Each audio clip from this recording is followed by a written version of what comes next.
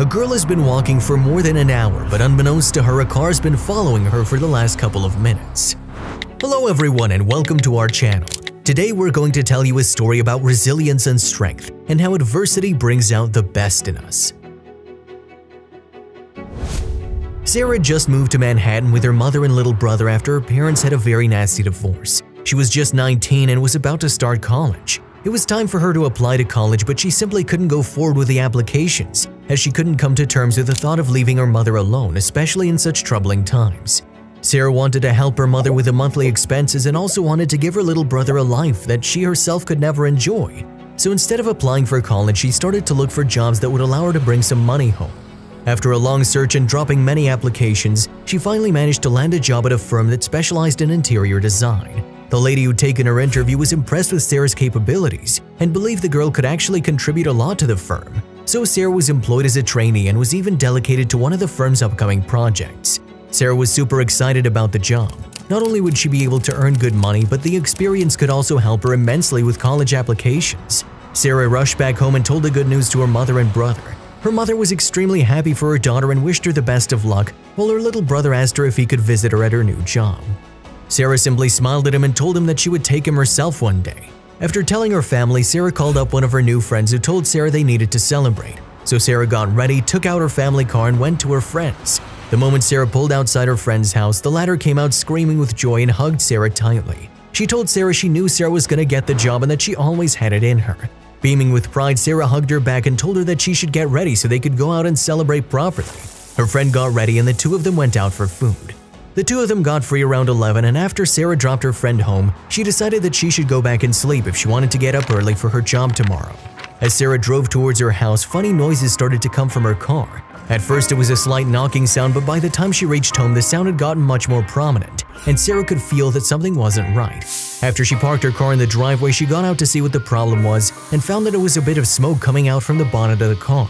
She opened the bonnet and there was a definite odor like something was burning. She tried to find the problem but didn't know much about cars, so she did what most people do, try to turn her car on and off. But to her shock and dismay, her car wouldn't start again. Sarah tried everything she could, but the car wouldn't switch on.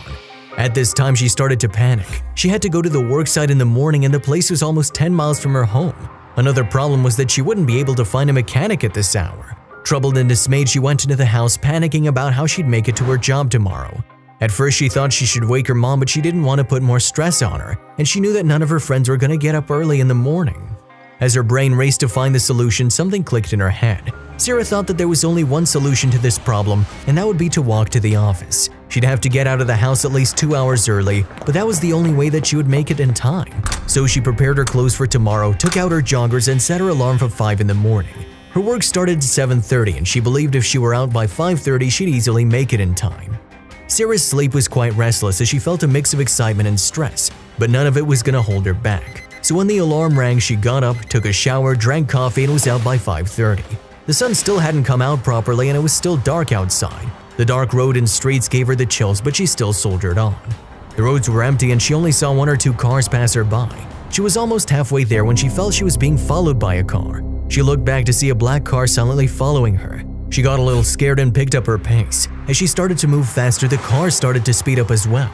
This scared Sarah even more and she started to jog. She was sure that someone was following her now, but suddenly she heard a siren and blue lights flash behind her.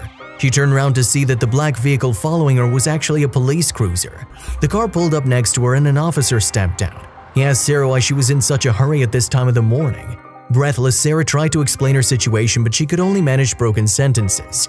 The cop asked her to get into the car. At this point, the fear of being late sprang out and Sarah managed to tell the officer about her entire situation. The cop was shocked. It was the first time he'd seen such a determined girl. He told Sarah he'd drop her where she needed to go and that he was proud that kids like her were still out there. Meanwhile, at the side, Caitlin, the owner of the house on which Sarah's firm had to work, had arrived. She opened the door of the house and packed all her fragile stuff away.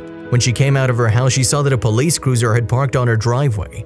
A little taken aback by the scene, she started to walk towards the car and saw a young girl and officer getting out of it.